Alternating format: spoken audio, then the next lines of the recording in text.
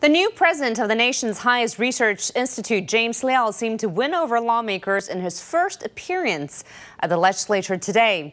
Liao showed some initial nerves when he accidentally snubbed his former classmate, committee chairman and KMT legislator Chen Xueshen, but satisfied most in attendance with his detailed answers to a range of questions.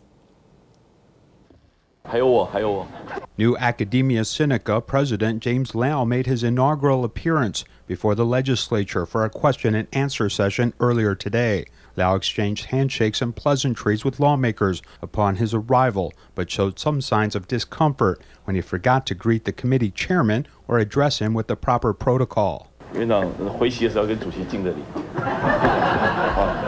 Liao's little missteps brought laughter from others at the meeting. When the questioning started, his experience at Academia Sinica became one of the targets of lawmakers' inquiries. Former Academia Sinica President Wang Qihui was an academician for 12 years before he became president. But you were elected president in 2016, only 2 years after being elected as an academician in 2014. So some think you're too inexperienced. I was up for election because of others. Why did they choose me? You'd better ask the members of the selection committees for an explanation. Liao said he aims to bring together experts across all fields in pushing research and development efforts and promote an integrated and diverse approach to innovation as a way of helping Taiwan find new industries to sustain future growth.